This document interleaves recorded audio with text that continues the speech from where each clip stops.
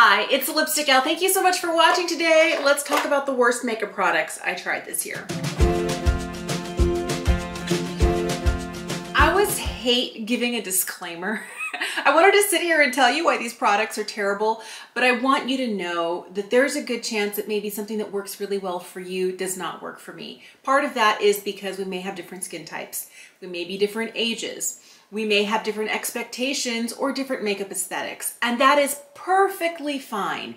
And I find that there are a lot of different things that can kind of shift the way we think about makeup products. And my favorite thing to do is to find a YouTuber or a reviewer who talks about products and uses them the same way I do, has the same expectations.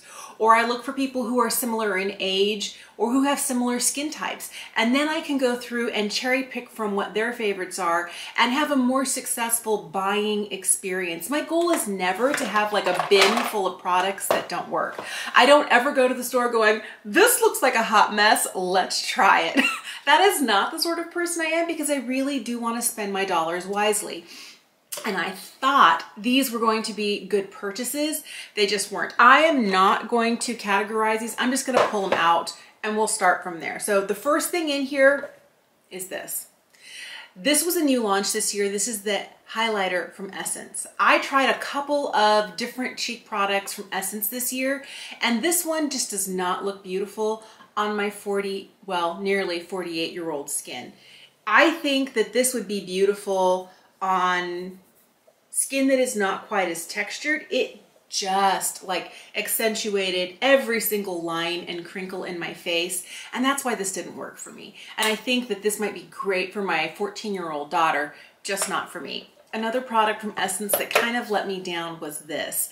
I had some pretty decent success with their smaller 6-pan eyeshadow palettes, but this is one of their travel palettes. This is called Hello Berlin, and I thought that the color story in here was really pretty. I love greens like this. I like that we have a lot of mattes. I thought that the metallics, you know, would be pretty. It turns out it's very dusty, and these darker shades over here that I really wanted to love ended up being a little bit patchy, and they did not last well all day. Now, here's where I tell you, I usually don't use an eyeshadow primer. The first time I tried these, I didn't use an eyeshadow primer. The second time I tried these, I did, and I still had problems with them just not being fabulous. Are they bad? No. Can you make it work? Probably. Do I want to work that hard? Mm-mm. So for me, the formula, it wasn't the color story, it wasn't the colors themselves, it was more the formula that didn't hold tight and create a beautiful all-day look. Here is something that when I tried it for the first time, I really liked it. And the more and more I continued to use it, especially after the seasons changed, it all went downhill really fast. And it's this. Oh, I wanted to love this so much. This is the Patrick Ta Cream Foundation and Finishing Powder Duo. I have the shade number Fair 2. All right, I have given this some really good use. You can see there are spots of hard pan right along here. That is a problem for me, and I have been in here. But the problem that I've had with this, when I got this, was it August or September? It was still warm where I lived. It was still warm, and my skin was like in a very different place, and I didn't need like a lot of this. This is a very emollient and very heavy like foundation. The other problem I have is that this shade in number 2 is definitely, do you see the difference between here and here? It's too dark for me.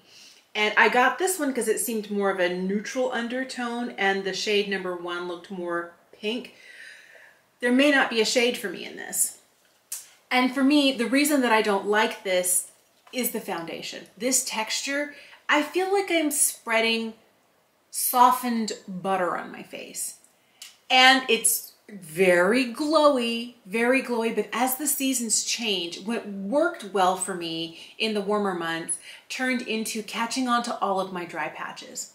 And I didn't even know I had dry patches. I'm pretty good about exfoliating once to twice a week. I'm really good at making sure my skin is really hydrated, especially during these colder months. But when I tried this again in November, I tried it again this month, it looks terrible. I do really like the powder, but I'm having a hard time with the fact that I'm getting hard pan all throughout here. Part of it is this is so emollient. This is like so crazy glowy that I touch a brush into the powder and then I do this and I go back into the powder, and the little particles of foundation that are on the brush from touching this foundation hit the powder, instant hard pan.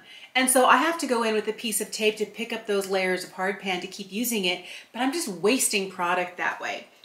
This is something where if I had just this in a compact, I would use it. I actually really like it. It doesn't work underneath my eye, but it's a good like overall setting powder. This is what makes this just like, no. And I feel like I might be able to get some use out of it, you know, come warmer months. But after seeing what it did in the winter, I'm just kind of like,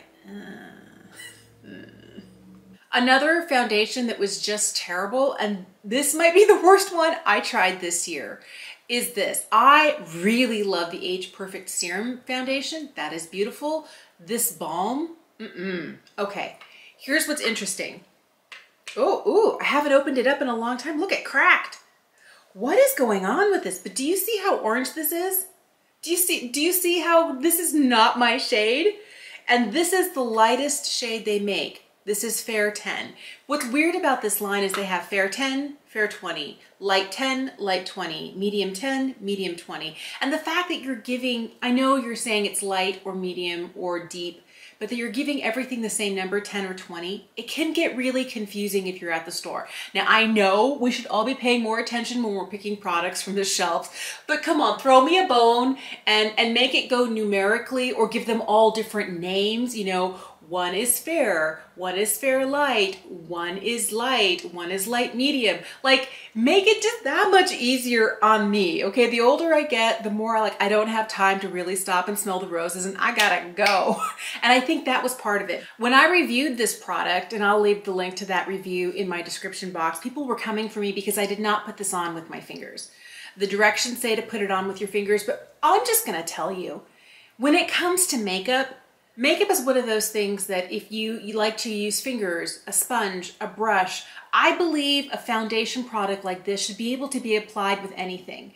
Sometimes you'll get better results with something else, but I tried it in that video with a sponge and then later with my fingers, and I didn't see any difference in the way it worked for me. This is also supposed to be a product that has a lot of skincare in it, and over time it's supposed to reduce the look of fine lines, it's supposed to be blurring, it's supposed to be hydrating. I could see where it would be hydrating, but people said that this diminished the look of their pores and their fine lines. That's what the L'Oreal website says. This did nothing more than accentuate every single line I had, especially right in through here. Even after I powdered it, this was so emollient that it just like settled right in. We're like, we live here now. And there's nothing worse than, you know, making expressions throughout the day and then finding that not the right color for your skin, like collecting in little orange lines right across my forehead or right here around my crow's feet or in my nasal labial folds. I have no time for that. I have no time for that. Hydrating? Yeah, but do I want to look like an Oompa Loompa? No, I don't. Half of my hate for this product is that there is not an adequate shade range. I wish L'Oreal would make a wider range of shades in their Age Perfect line. I feel like even their serum foundation, the lightest one, is still too dark for me, but that one is not quite, it's not this orange. It's nowhere near this color. But aside from the color match, this did not do what the product was claiming to do. It didn't smooth my lines. It didn't minimize my pores. It didn't look flawless. It's supposed to look like beautiful, hydrated, flawless skin. This is not the sort of product that made me want to reach for it daily, despite not being the correct shade for me. There are other products that I have that I know aren't the right shade, and I still am like, I'm gonna make it work. I'm gonna bronze it. I'm gonna use a lighter powder. I'm gonna mix it with another foundation. Like, I love the way the product looks on my skin or wears so well that I'm willing to like go the extra mile to make something that is not really beautiful into something that I can use. This was not that product for me. And another product that I know doesn't work for me And a lot of it is, I think, my age and the texture of my skin at this point. It was that new camo powder foundation from e.l.f. I heard nothing but rave reviews. People really loved it. And I feel like there's something that happened to my skin over the last 2, maybe 3 years. I went from being able to handle something that was slightly drier, something that wasn't as creamy, and all of my texture has just like been compounded like 100%. Like I have more lines in my forehead. I have more fine lines and wrinkles here. My skin feels a little bit thinner, a little bit drier. And the minute I put something that is a really heavy coverage foundation, that powder foundation from e.l.f. is so heavy. It might look beautiful and flawless on younger skin, but on me, it just looked a mess. And I tried it, you know, with the little puff that it comes with. I tried it with a brush to thin it out. I tried it like in a multitude of ways, and I just could not get it to work for me without looking like a crazy person. And it dried my skin out.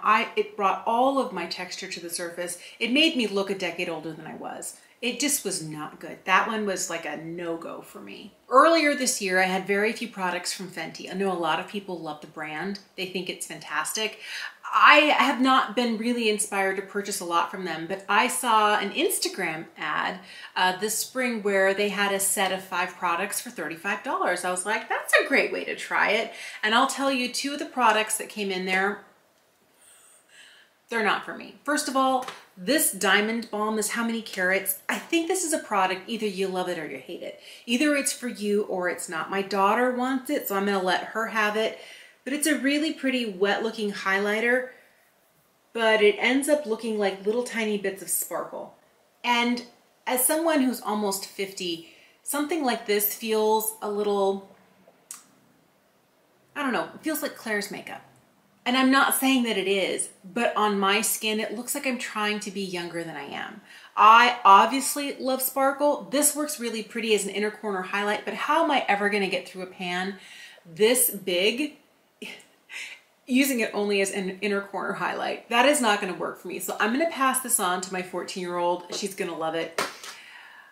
I thought this was gonna be great. I really was having a moment with rose toned eyeshadows. So I got this Snap Shadow in number 4, which is kind of like the pinks. But this shade especially, I don't know. This shade was weird. You see how pretty it is right here? To get it on the eye, I can't pick it up with a brush and get it to look like this. I find that it has a lot of little pieces that want to fall out. So to get that to not happen, I press it in. And the more you press it in, it ends up changing.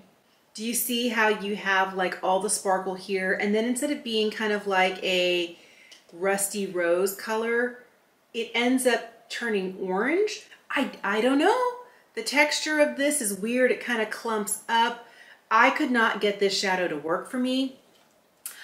The other problem I had, this bright fuchsia shade here was very patchy. And these 2 guys over here were the most usable, but they were just kind of like, they weren't bad, but they weren't amazing. When I try a new product, I want it to be really good because I have so many others that are really good. I don't have time for something that's just, especially when I have problems with something that's really patchy and something that the texture just doesn't work. This made me think that I'm never gonna buy another eyeshadow product from Fenty. I didn't buy this at the same time. I got this later in the summer when it came out. This is the Poutsicle Lip Stain.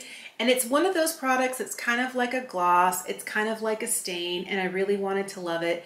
But you know what? Me and lip stains, we don't get along. The older I get, the more I find that products like this end up, my lips tend to be dry. I am forever with a, hydrating lip product on them. Sometimes it's a lipstick, sometimes it's a lip gloss, sometimes it's a balm, sometimes it's a clear situation. I always need something on my lips. And this looks like it'd be really pretty and really juicy. And yes, it does create a stain when you wipe it off. Okay, the problem I had with this was that this got into all of those fine lines that I have on my lips.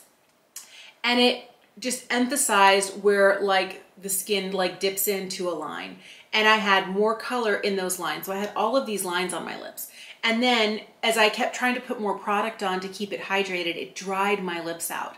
I think that this product would be great for somebody who has fuller, plumper lips than I do. I do have lines in my lips. That's just where I'm at right now. And that's okay, but I don't want something like this to settle into those lines, to accentuate them, and then on top of that to dry my lips out. This was not the beautiful, juicy, glossy stain that I was hoping for. This was a no for me. These are the Danessa Myricks Infinite Chrome Flakes. I love the chrome pencil. The eyeliner is beautiful. And I love the idea of this oh so much. I've kept this little guy here to kind of make sure it doesn't get too dried out, but I don't know what I'm doing wrong here. This is a little pot of what feels like goo. And look at that. I want this to work every time I pull it out. But I'll tell you the problem I have with this. I mean, it's so pretty. It's so pretty. Do you see how there are areas where it's a little bit patchy and we've got a little bit more product? The more I try and spread it out, the more problem I have. The more I feel like it kind of grabs onto parts of itself and then takes it along to someplace else. So instead of like smoothing out, do you see how now there's no product here just by rubbing it? There is, maybe it's because I'm not a makeup artist. I don't know how to get this to work for me. The other problem I have is that if you build up too much of it, it gets kind of goopy. It takes a while to dry, and it does dry, but if there's too much of it, it becomes like a thick layer, and as I blink, it starts to flake off. Because this is kind of like a flaky product, and it does kind of stick to itself on the lid, it can flake and chunk off. And then I have a whole spot where it's missing, so I can't just go in with a brush, pick up a little bit more and put it on, because then it's wet on top of dry product, which is like, it's a whole situation. I can't get this to look good for more than 2 or 3 hours before it completely starts to fall apart. Is it beautiful? Yes. Is it a complete mood? Absolutely. Is it fun to like stick your fingers in? Yeah. Is it wearable? I can't get it to work for me. There were 2 mascaras that I tried this year that were epic fails for me. And I know mascara is like foundation or concealer. We're all looking for something different because our lashes are very different person to person. And you know, my lash struggles are different from somebody else's. Here's what didn't work for me. The first thing that was a epic no-go was the Sky High from Maybelline in the black packaging. I picked it up because it's a tubing mascara. I love tubing mascaras because they don't smudge, they don't flake. This one did not smudge or flake on me. Loved that. And I like mascaras like that for the days that I'm at work because I know I can count on it. There will be no transfer. I won't have any gray dots here. I will have no raccoon eyes. I'm not gonna have any flaking. It's gonna be perfect mascara all day. My struggle with that was getting it off. I don't know what like superpower it had. There was cement in there. I don't know. I could not get it all off with a cleansing balm, with a cleansing oil, with regular face wash. Like I do a double cleanse where I will take a cleansing balm and then I will rinse my face and then I'll go back in with like a foaming face wash.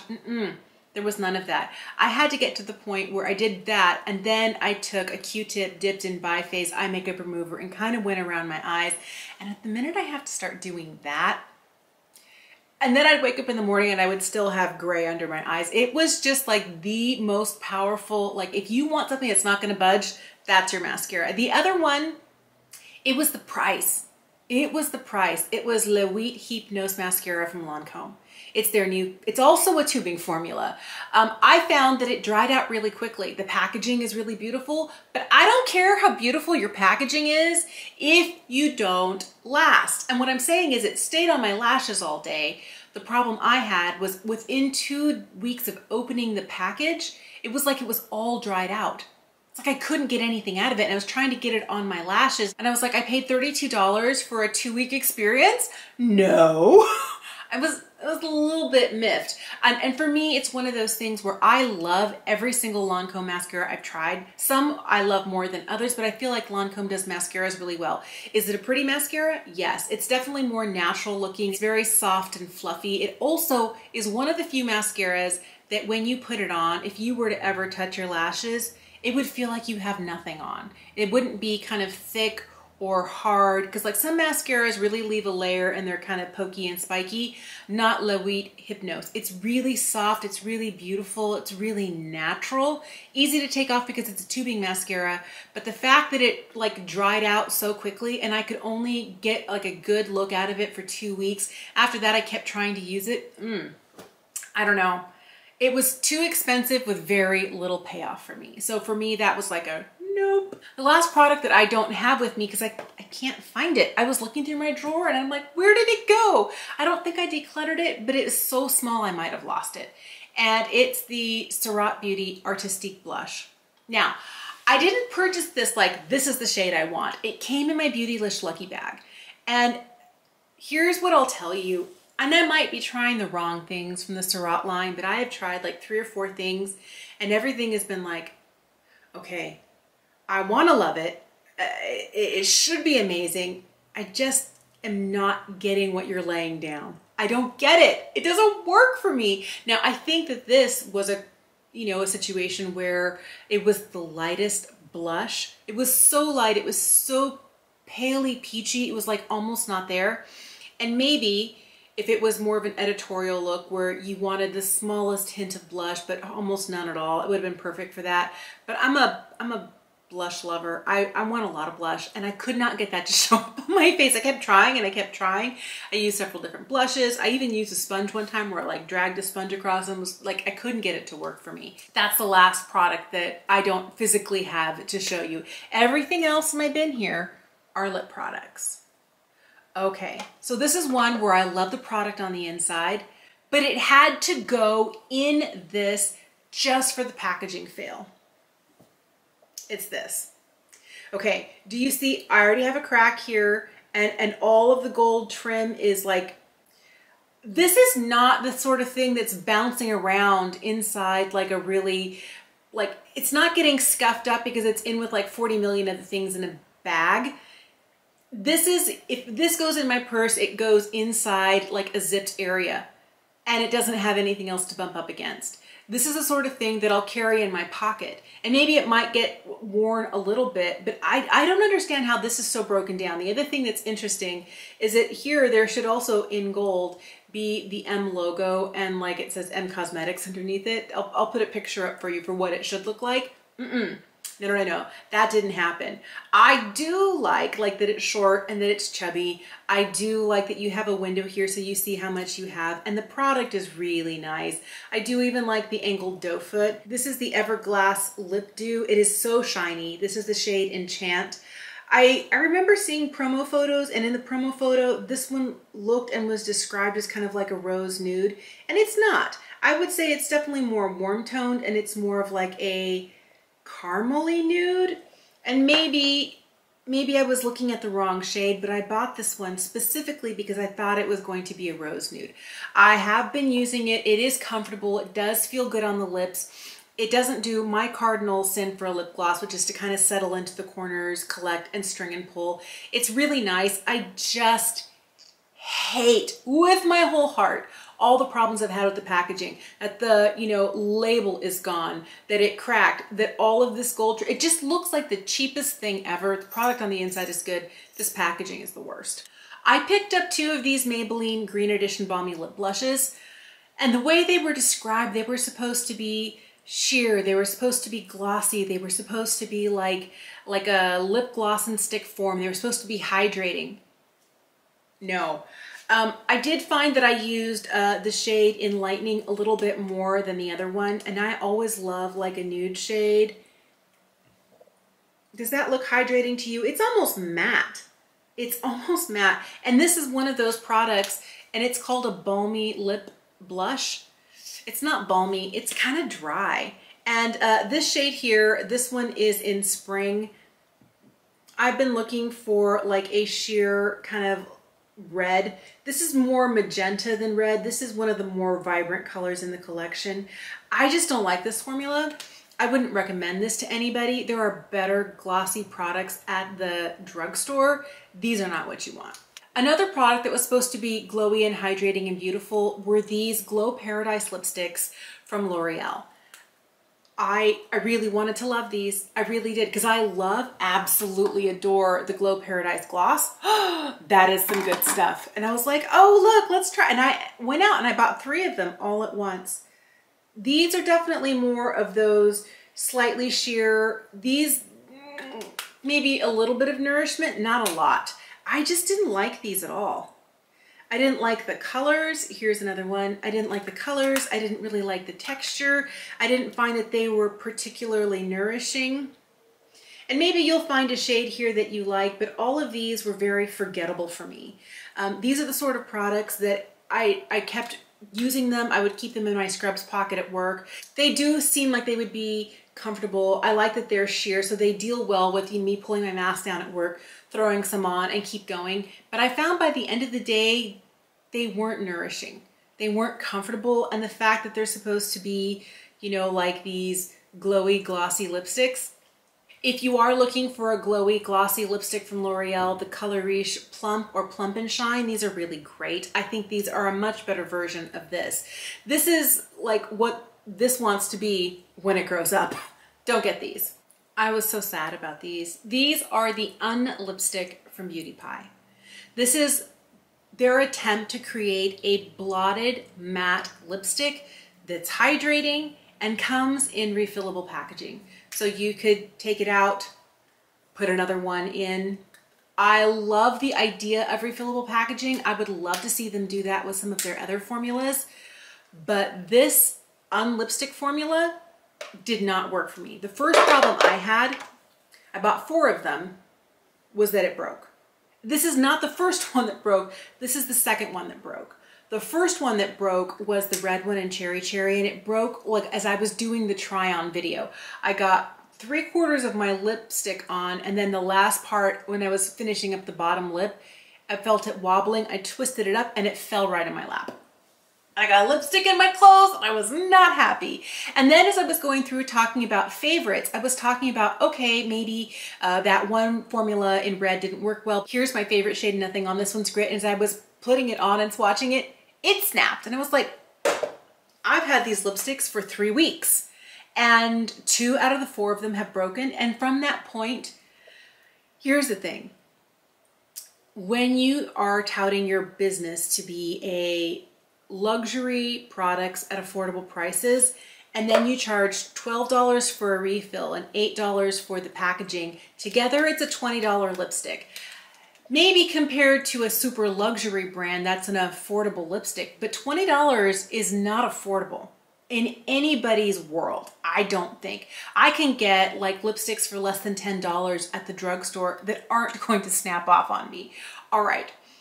Okay, maybe when it comes to refillable packaging, you know, I'm thinking Charlotte Tilbury, I'm thinking Dior or Guerlain. Like there are other brands that have refillable packaging, Clé de Peau. Yeah, they're less expensive than those, but they don't perform on that level. Okay, so beyond the fact that they break and they don't last very long, let's talk about other problems. The brand claims that these are creamy, that these are hydrating, and that these melt on contact. And I say no to all of that. All right, so this one here is Sheer Mocha, and that's one swipe. Do you see how it skips a little bit? And I would say that if you're melting on contact, you're not gonna be skipping. The other thing that I'm noticing here, and it happens even more like distinctly on my lips, is you see how there are some areas where there's darker pigment and less in other areas. I could keep going over this same patch over and over and over again, and I'm still gonna have areas that are darker and more pigment than in others. Okay, fine. And I was hoping that smushing my lips together would give me a little bit more of a blend, and it does, but you still have areas where it's kind of streaky. This is not nourishing. I would say it doesn't dry your lips out, but it doesn't provide any nourishment.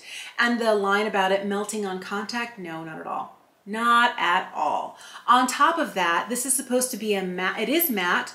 It is a little bit blurring, but it's also a little bit powdery in feel. I really like this shade in Sheer Mocha, but this product, like the Cherry Cherry, does the same thing, where because they are darker shades, let me put Cherry Cherry on for you. This is the other one that broke.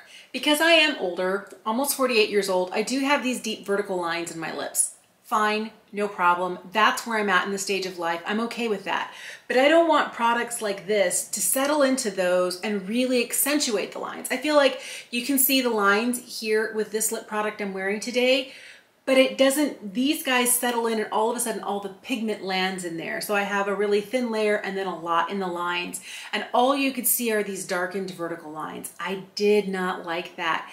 This was not the sort of product that's supposed to make you look blurred and softened. No, maybe the lighter shades. The two shades that look nice enough on my lips are this one here in Nothing On and this one here in Crushed Petal. I love the shades of these, but they just make my lips look older. I wouldn't recommend this lipstick. I don't feel like for its touting an affordable, it's not affordable. On top of that, formulation breaks. I wouldn't ever want to recommend a lipstick to you that you're gonna have for a while, which is regular wear, is gonna snap off at the base, and then what do you do with like a broken nub of a lipstick? Yeah, don't buy these. I wanted to love this so much. This is a Generation G lipstick from Glossier. It basically is described as what these Beauty Pie lipsticks are. It's supposed to be matte. It's supposed to be blotted. It doesn't really talk about it being comfortable, and I really, really love this shade. I got the shade Fuzz. This is a new color for 2022. I love this color. It's so pretty. I actually really like this lipstick, but the only time I can wear this is if I pair it with a hydrating balm. Sometimes I've been pairing it with the Balm.com and Swiss Miss, which I love. They work beautifully together, but this dries my lips out. This is made for somebody who doesn't have lips that are as dry as mine. Maybe 10 years ago, this would have been great for me. Maybe when they first launched this formula, I could have gotten it to work, but in the last 2 years, I really feel like my lips are so much drier, and I need something that's hydrating. I need something that's comfortable. For me, it's the formulation that's dry. So if you have dry lips, I would not recommend this. If you don't, I love how sheer these are. I love how they look like almost, I feel like this is a better version of what Beauty Pie was trying to do. These look really good on the lips, and even when I put this on by itself, it looks really pretty. It's just not hydrating enough for me to use it without using it in tandem with something else. The last product that was a complete and total fail for me, and this is probably going to be unpopular because some people really love this. And I think it comes down to what we're expecting from products and what we're hoping they're going to do was this. This is the Dior Transfer Proof Matte Lipstick. I wanted to love this. I wanted to love this so much because this is supposed to be 16-hour wear. It's supposed to be comfortable. It's supposed to leave your lips supple all day. And on top of that, it's not supposed to transfer off onto anything. It says even fabric. So when you say even fabric, that means that if I am pulling a shirt up over my lips, I'm not going to get any transfer. If I'm blotting my lips, and I'm not wiping, but blotting my lips at dinner time with a cloth napkin, I'm not going to get any transfer. Guess who shows up on my dinner napkin? I use cloth napkins in my house. Yes, this one. This right here is a beautiful, like, look at that. Insane pigment. I love that. I love that it's like slimline package. It comes out, it looks beautiful. But this is the most high maintenance red, and I'm sure it's the way it's formulated. Another pet peeve I have is the packaging, because if you don't put it on just right, it's not going to go down. It's not a perfect square. It's a little bit rectangular. And one day I wasn't very careful. Do you see that we have a little white mark here, a little stress mark? Same thing on the other side, right here. And it comes from not putting it on exactly the way it's supposed to fit and trying to force it because I'm in a rush. Make it perfectly square, or make it so obvious that I couldn't put it on the wrong way. Because when I was looking at these in Sephora, guess what? They were cracked. The caps were cracked all the way up the top. Like up to like 3/4 of the cap was cracked. And all I could think of is for a $42 lipstick, I want this to be beautiful and perfect from start to finish. So packaging for me, I don't really love the fact that the cap is a different size. It's not perfectly square. Now, when it comes to the formulation, I love how bold and intense it is. It swipes on, it's creamy, it doesn't drag. But guess what? When this dries down, the problem I have is that right here, where my lip goes, right towards the inside of my lip, where it can be a little bit wet, where it can have saliva on it, nothing sticks to that. Now I have other formulas that do fine there. This one does not. Being that it is a bright, bold color, the place where it doesn't stick and you see a flesh toned ring right in the middle of my lips here, that's kind of, you can't unsee that. If it was a neutral color, it would be fine. But beyond that, I found that when I pressed my lips together like this, I would get product sticking to itself. Product from the top would stick to the bottom, and somewhere around there, I would have like a little patchy hole. Now you can reapply this over the top of itself, but I had to reapply so much to get this to look perfect. It was really hard. The other problem I had was that I tried this one day on a work day. I work at a dentist's office. I'm in a mask all day when I'm with patients, and it's transfer proof and no transferring to fabrics. That's not true under a mask. This might work for some people.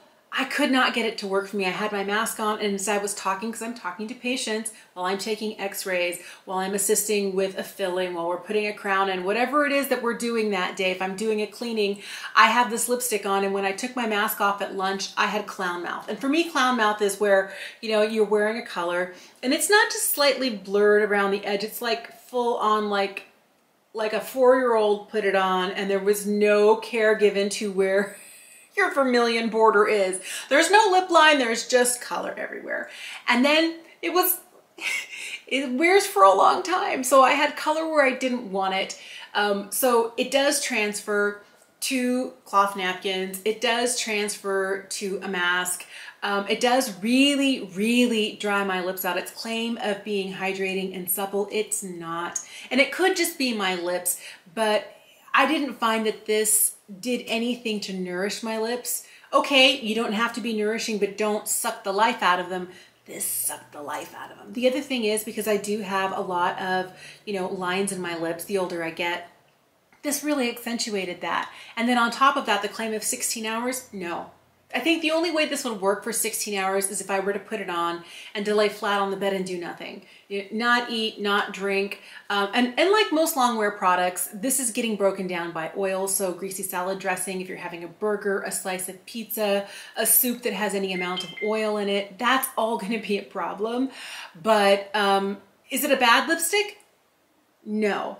Is it a high maintenance red? Yes. This basically comes down to, for the price, it's too expensive of a lipstick to be as high maintenance as it is and to not deliver on the claims that it makes. All right, there you go. Those were the worst products I tried this year. Now, there are some products that I didn't absolutely love, but weren't like horrible offenders. These were the ones that I really couldn't get out of my mind. These were the bad ones, in my estimation. If I talked about any of your favorites, I hope you'll realize that maybe we all use makeup a little bit differently, and what works for me may not work for you, and vice versa. Thank you so much for watching today. I would love to know what products you tried this year that just were not doing it. Let me know in the comment section down below. Thank you so much for watching. Have an incredible day, and I'll see you again soon.